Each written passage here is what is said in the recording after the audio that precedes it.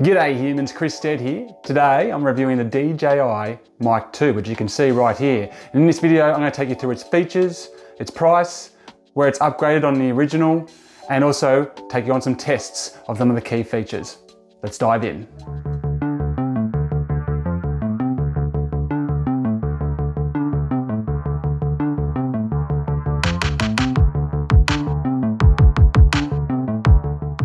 Now the DJI Mic 2 is a compact audio solution for content creators. You know, it's got amazing sound, but also brings with it flexibility and a portability that just has to be admired. Now, if you've been watching my channel for a while, you'll notice that most of the videos that I've done on this channel have been recorded with the Rode Wireless Go 2, which is a competitor to the DJI Mic 2. In fact, I'm using the Rode Wireless Go 2 now so that I can hold this in my hands and show it to you. If I was using the DJI Mic 2, it would sound like this. Can you notice a difference? Maybe I should do a comparison video with the Rode Wireless Go 2. Subscribe. But back to my DJI Mic 2 review. So is it any good? Now here in Australia, this is going to set you back $529. In the US, it goes for $349 US. Now that price, it's pretty good. So if we compare it to say the Wireless Pro from Rode, that goes for $699 here in Australia. And if you look at the Wireless Go 2, that goes for $449 here in Australia. So it kind of sits in between those 2 points. You will find some kind of lesser known brands that aren't as fully featured as the DJIs and the Rodes of this world in that $200 mark if you're looking for a cheaper solution. This is kind of at the premium end, but you're getting a lot more for that money, to be sure. And for that $529, you're pretty much getting everything that you need. As you can see here, you got this case, you got another case over here. It comes with the windshields, it comes with the receivers, it comes with lightning cable support, USB-C cable support. This is a charging case as well. It locks really nicely. I'll take you in closer to the design in a second. But you're pretty much getting everything that you need to take off and get going with that $529. The only thing you don't get is a lavalier, like an add-on. So you've got to kind of have the bulkier, you don't get one of these basically included, which is a shame because that's a really useful piece of extra kit, but you don't need it. You can get away without it. So I think it's pretty well priced for what you're getting. Now let's start with a look at what the DJI Mic 2 brings to the table that we didn't get with the DJI Mic. Now you're going to get a slightly longer battery life. It's not a huge increase in battery life, but there is an increase. You're going to get better connectivity, in particular with Lightning devices, so iOS devices, but also with direct Bluetooth connectivity, which is going to, well, it really does open up the use case for this device quite significantly. On top of that, you can now record to the device with 32-bit float, so that's going to give you, a better quality file to work with in post. And there's been some design improvements as well, notably with the case. So we've got this little lock on the case here as well, which works really well. And you're also getting now a larger touchscreen, a more usable touchscreen, and also an analog dial as well, which I really, really love, but I'm gonna go into the design a bit more in a second.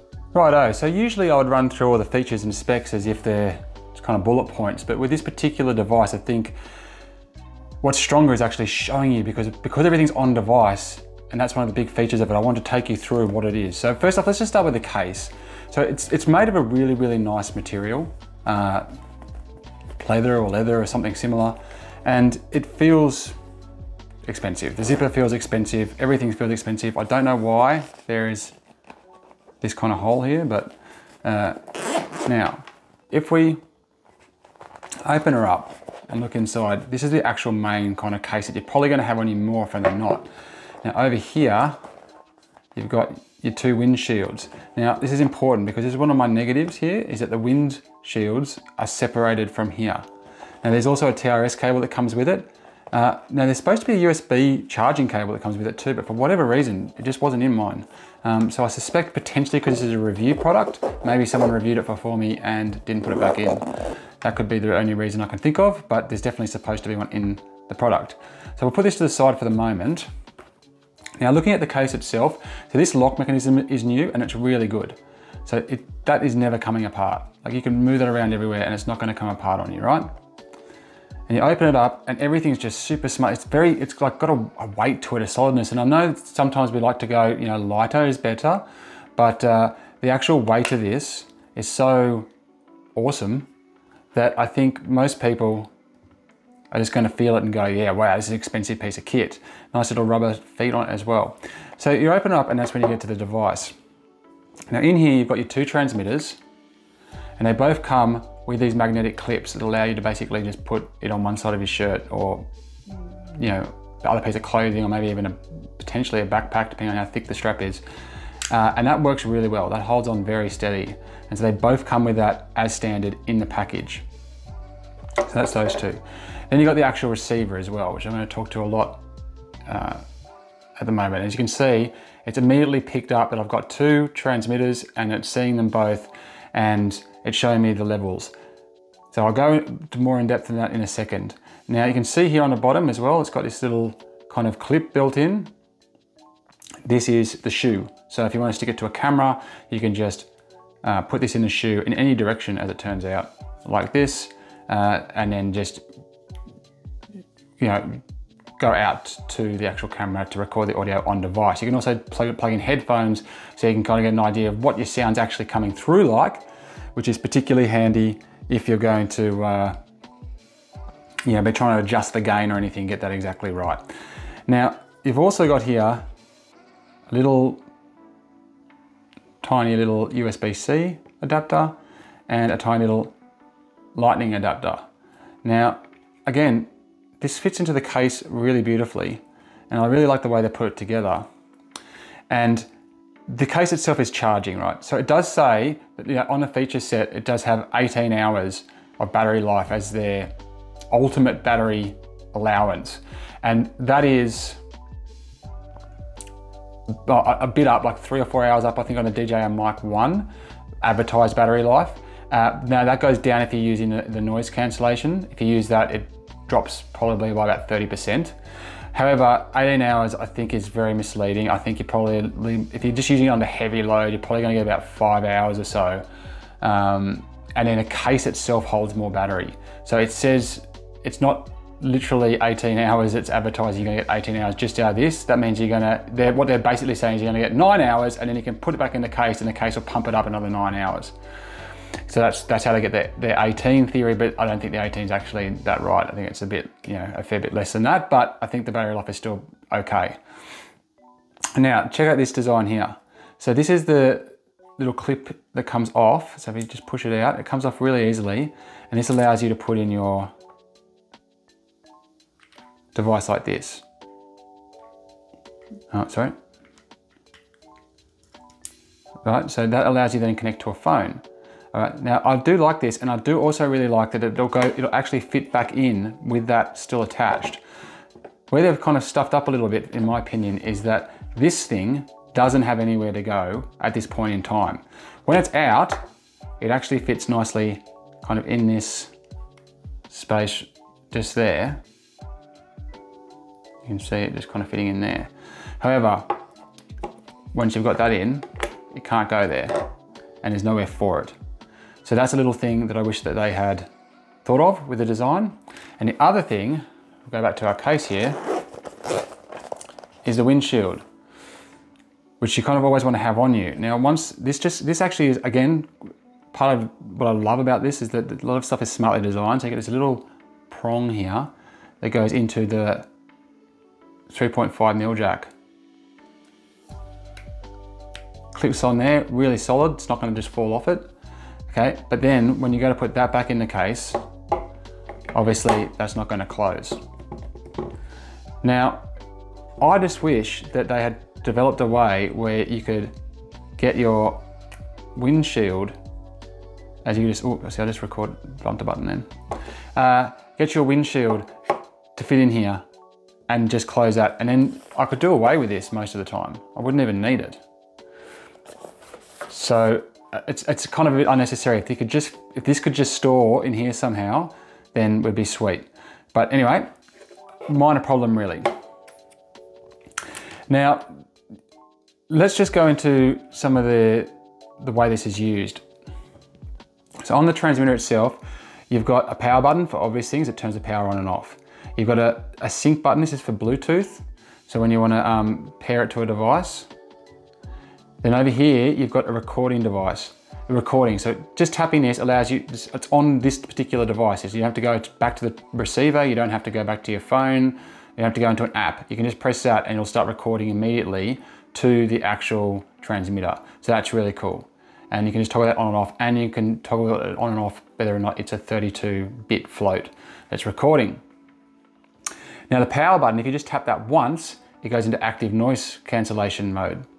So that's when you get or noise reduction. So you basically, when you tap that, that's when it clicks in and off and on. So again, you just press it on the device and off and on, and there you go. Now I'll show you what that looks like. So if I take this back off, actually before I take that off, I just want to show you something while we're here. Here's a phone. The way that this plugs in is it plugs into your USB-C port, like so. Right, that's it, okay? It's a pretty neat idea. It just goes in like that. You don't have to clip it on somewhere to the side or have it dangle or anything like that. It's just sitting there part of your phone. The problem, of course, is if you're right-handed, as I am, and you want the camera to kind of be in the right spot, it's like the top here, your hand wants to sit like that and it really gets in the way. Obviously you can go left-handed, but if you're right-handed, you're probably going to want to hold it like that. All your buttons are kind of usually up here as well. So this is a great idea, but it does also get in the way a little bit. So again, minor thing, but something that potentially they could look at in future iterations. Okay, so let's get rid of that. And again, I love how sturdy this is. Like it doesn't just fall out. You've really got to give it a little push. It comes out. And like, this just talks to quality for me. And I'll put it back in its spot. Over here. Now, if we're having a look at the actual device. So we've got this one out, and this is the one that's working. You can see it going up and down. Now you can see that little yellow icon there. That is the noise cancellation. If I press this button, it vibrates. It's a tactile vibration. Unfortunately, that sound of the vibration actually comes through, but you can turn the vibration off, which is what you're going to have to do if you're going to go off and on during a shoot. I don't know why you'd do that. You probably just go one or the other, but if you were, you got to turn the vibration off. Now, if I go into the record, you're going to see this red box come around it. This is showing that it's actually recording now. So everything's kind of, as you can see, it's all on device, it's all with you. You don't have to go into an app, and I really like that. Okay, now this device here allows you to click it once, so you can just dial it, which you use in other parts of the process I'll show you, or you can click it. And when you click it, it allows you to change the gain between -12 and +12 for the actual receiver, or I'll put it back to 0, or it'll catch me out. You can tap it again, and you can go to the actual transmitter and change the gain on the actual transmitter. Like so, right? So it's quite straightforward. You can also see, obviously, it's telling you your battery, it's telling you your signal strength as well, so you can see all that information on the device. Now, as soon as I get the other one out and power it on, holding it by a couple of seconds, it should, there we go, pop up. So now we've got both. So we've got both of them on there, and this one will behave in the same way. So I can set my noise cancellation, I can put it on to record, I can put them both onto record, and so forth.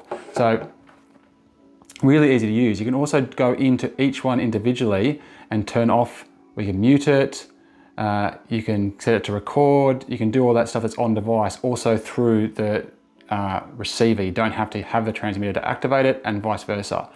So that, again, I love that flexibility. And you can see the touchscreen, which is a bit bigger this time. I think it might be 1 inch this time. I think last time it was slightly under 1 inch. I've seen people complain online about it being a little bit fiddly, but I actually think it's quite good. And I've got big horrible fingers that are, you know, hard to use. Now, let's have a look in the settings here. So what I love is as well, once you get into the settings, you can actually use the dial here, and that's clicking. You probably can't hear it, but it's clicking as I move my fingers. There's a real tactile feel to it as you go through. So as soon as you kind of, if you want to, you don't even have to use the touchscreen. So let's go into the receiver settings here.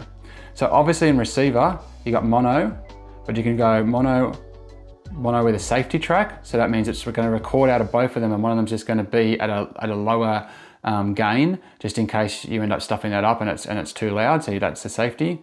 Or you can obviously go to stereo and go left and right, or you can even switch it to right and left. So you're starting to probably get an idea here of the flexibility that I'm talking about. If we move over from stereo, well, I've got on stereo at the moment. Now this is really cool, recommended camera settings. So if you go in here, you can actually choose from some of the popular cameras. So if we go to a name, and you can choose, say, a Canon, or I can just click it, and then you can choose, you know, between a whole range of these, and once you do that, if we go back to the main bit here, see it's put on to +9. So that's because it's actually aware of that camera's audio, I guess, position, and it has worked out how to adjust it for you automatically, although you can obviously go in and manually adjust it even further. Really cool feature.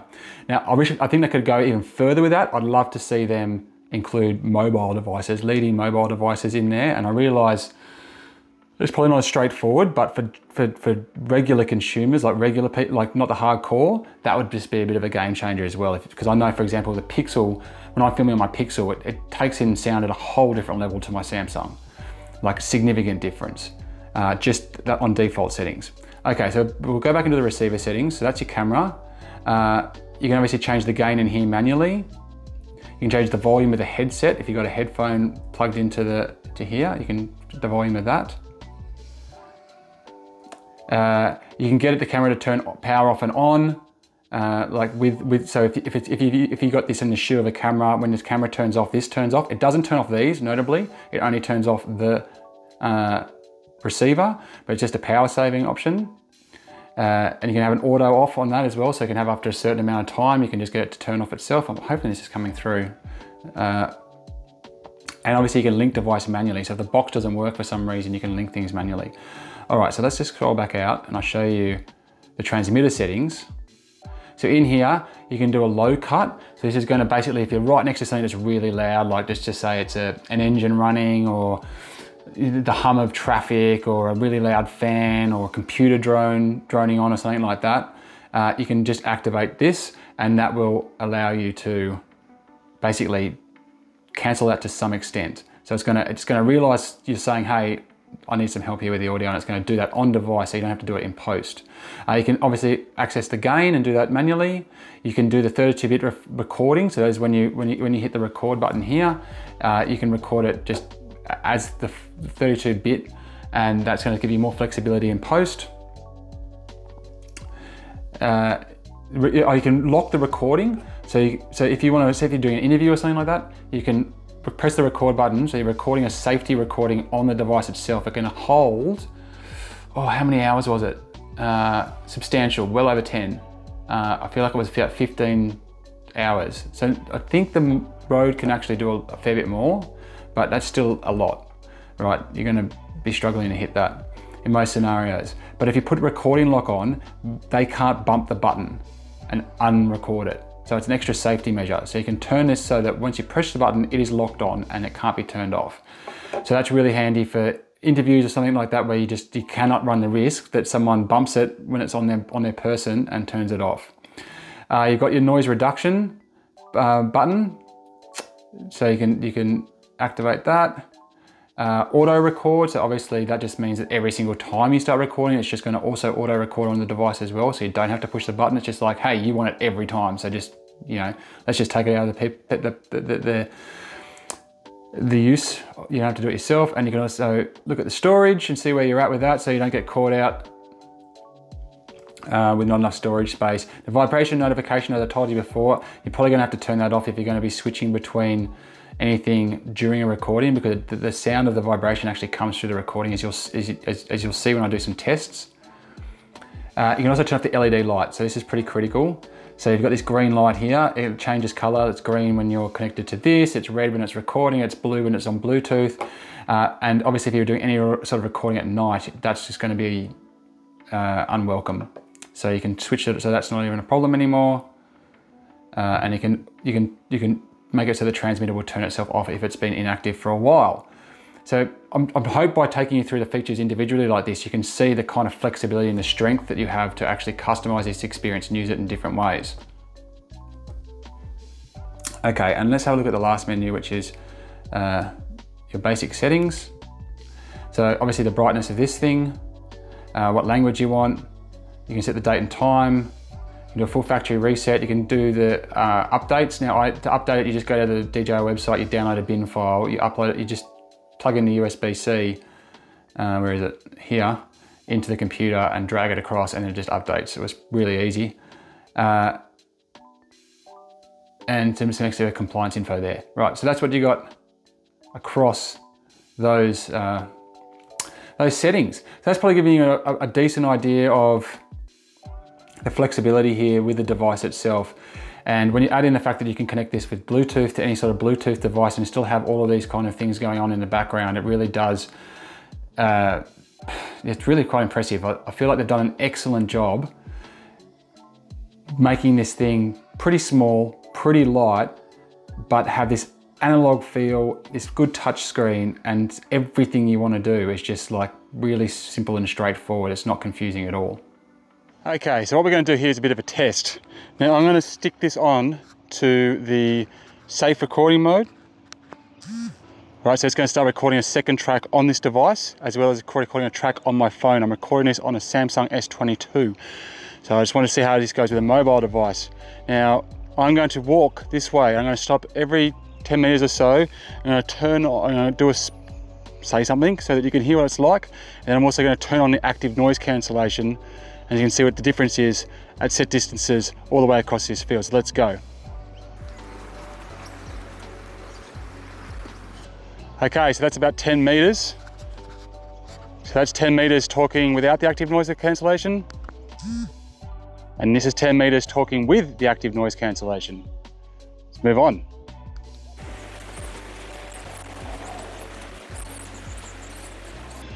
Okay, so this is approximately 30 meters away. Now this is me talking at 30 meters away without the active noise cancellation. And this is me talking 30 meters away with the active noise cancellation. Let's keep going.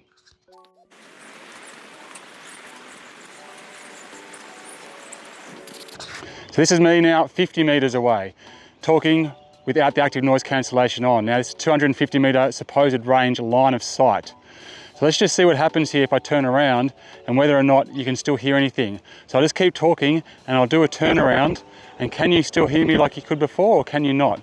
And I'll keep turning around until I'm facing the front again. So I wonder if that changed the way that you can hear me. It's supposed to be line of sight. Okay. And this is me now talking with the active noise cancellation on. All right, let's move on. Okay, we're now 70 meters away, more or less. Can you still hear me? This is me without the active noise cancellation on. This is me with the active noise cancellation on. If there's any difference there. And now I'll just turn around, see if there's any difference in the line of sight. Can you still hear me? Can you still hear me? Can you still hear me? Turning all the way around. All right, let's kill it, let's go on. All right, I'm now 100 meters away. Theoretically, you should be able to hear me perfectly fine right now with the active noise cancellation off. And when I turn the active noise cancellation back on, you should still be able to hear me, but even clearer. Okay, and I'm assuming when I talk around here and I'm going around like this, that you're not going to be able to continue to hear me when my back is to the receiver, which is on the other side of this field. Okay, well, I'm at the end of the park, it's 100 meters across. So I'm going to just walk down here out of sight, and we're going to see if you can hear anything, and we're going to compare that to the safety recording, which I'm recording onto the device itself.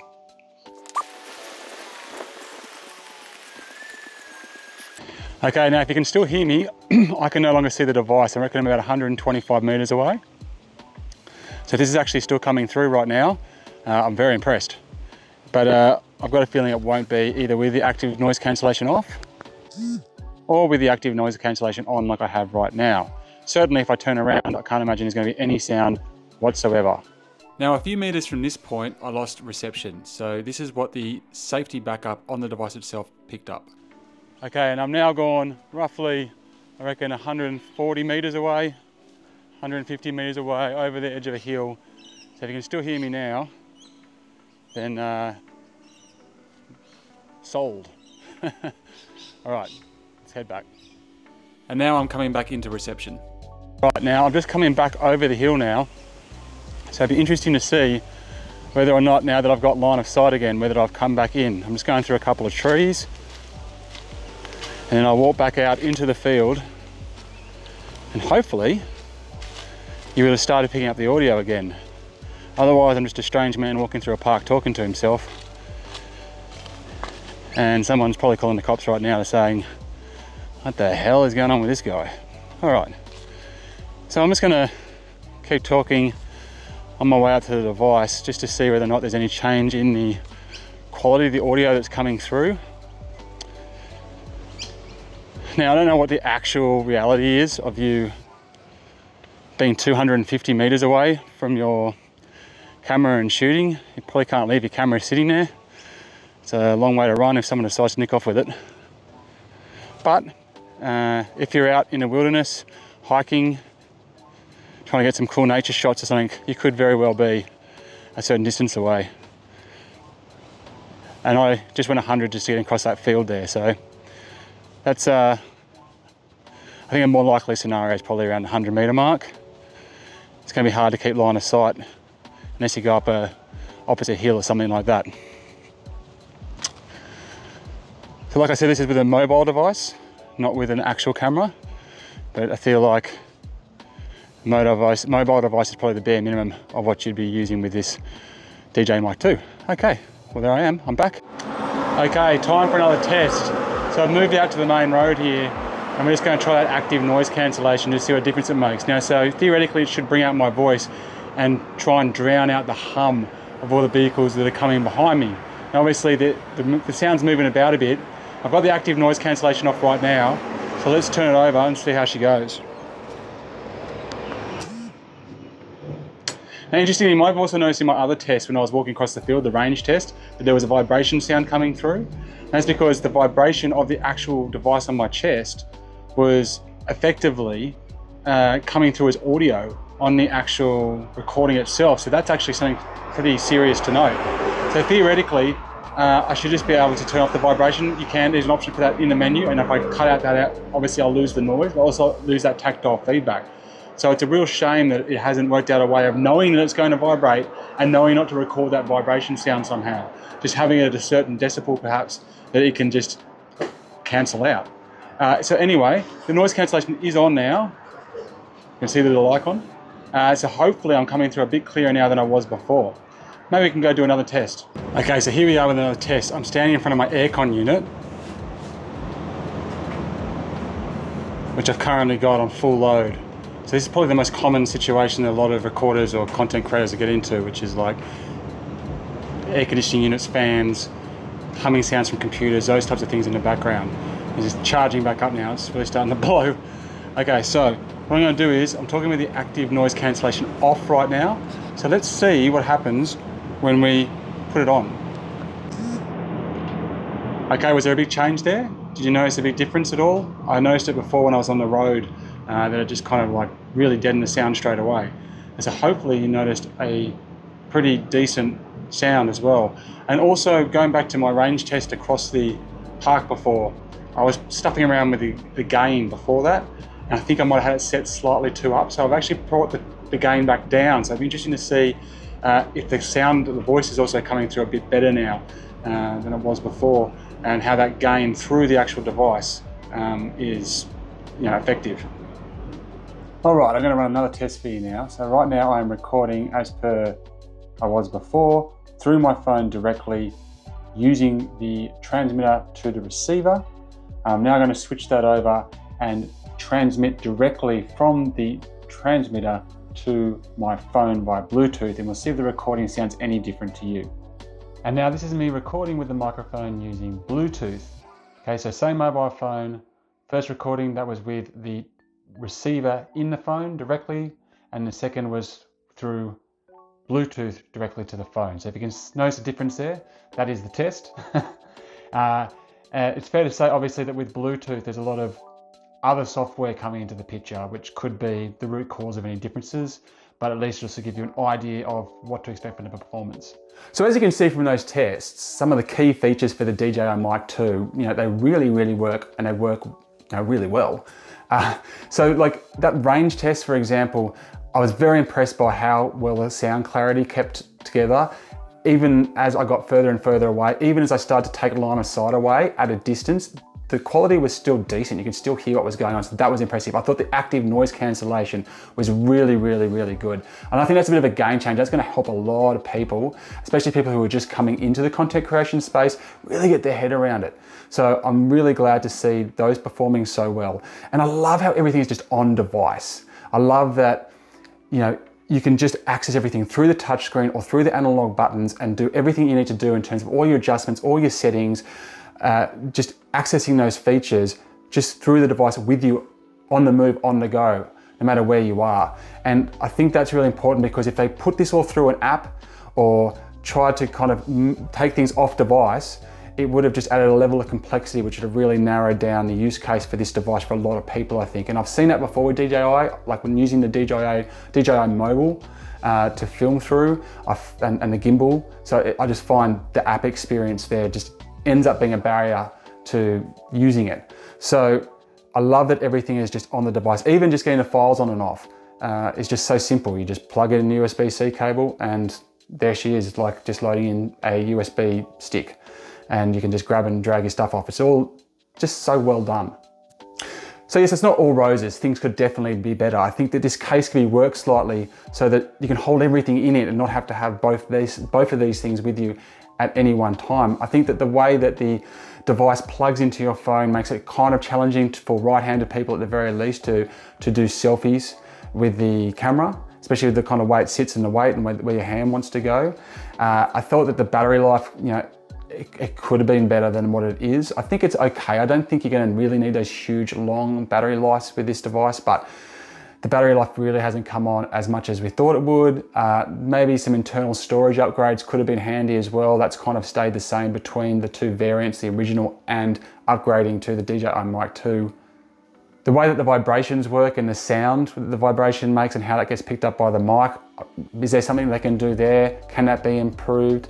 I'd also like to see the Bluetooth improved. I understand that there's probably other aspects that are getting in the way of that, like when you're Bluetoothing to a third-party device, then the quality of that sound is going to potentially be affected by its software. But at the moment, upgrading using the Bluetooth does take a bit of a hit in the sound quality. And on top of that, when you're actually recording by Bluetooth, you can't also record to the device. So you don't even have that kind of recording on the device as well as through the Bluetooth device. So you're not getting that second recording that is in-house and is keeping the quality bar up. And potentially dynamic gain would be a nice feature to add in any future editions. But these are, if we're looking at the edges and we're looking for things to criticize, that's potentially where you could go. But you're clutching at straws a little bit. It's fair to say I'm really impressed by the DJI Mic 2. It's just so well thought out and so well designed. When you hold it in your hands, it feels expensive and it feels deliberate. And when you're using the device and going deeper and deeper into it, you can just start to see all these little bits and pieces here and there which have been deliberately done and thought out with user experience in mind. And I really appreciate that. I also love the flexibility. I love the fact that you can connect it via Bluetooth to all these other devices and open it up from just simple content creation to all these other experiences that you need a mic for. Even if it's just a Zoom call, your solution can be right here with the DJI Mic 2. And I love, love, love how everything is on device. In particular, the active noise cancellation. I think that makes it a lot easier for just beginners, content creators who are beginners, just regular Joes, regular Janes who are just kind of getting into this space, to just be able to pick it up, get some really good audio, muck around for a little bit and get it good first time around and not have to lose lots and lots of time and hours in post trying to get that sound right. And I don't think that can be underestimated, just how much value there is in that. So yeah, look, it's easy to use and it's easy to recommend. I definitely suggest that you put the DJI Mic 2 on your radar if you're looking for a microphone solution for all your content creation needs.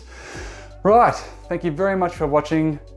I'm Chris Stead. Make sure you check out my other videos, and until next time, Check you later.